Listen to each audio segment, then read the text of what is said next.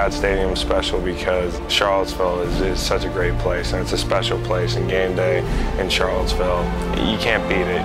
It gets louder than people realize because it's down in a bowl, and a lot of our toughness and resolve was produced because we had such a great crowd behind us. Now, I know one game, UConn, I think a crowd single-handedly won the game.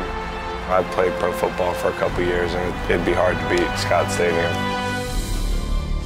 The aura that was created in Scott Stadium was just energizing for us players. Fan support that we had, everyone so excited for Saturday afternoons, and the student body, you know, how they filled their section up even before pregame warm-ups started.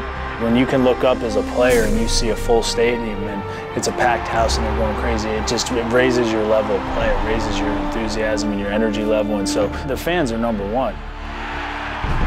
Football is unique, and you only have so many chances throughout the year to play. There's one game a week, so it's kind of that gradual build-up to Saturday at Virginia. It all comes to a head, and it was electric. It made us proud to represent the university, to know that all these people came out to support us. And I remember coming to the league and having guys talk about playing us in big games at Scott Stadium. They always say it was one of the toughest places that they had to play, and I took a lot of pride in that.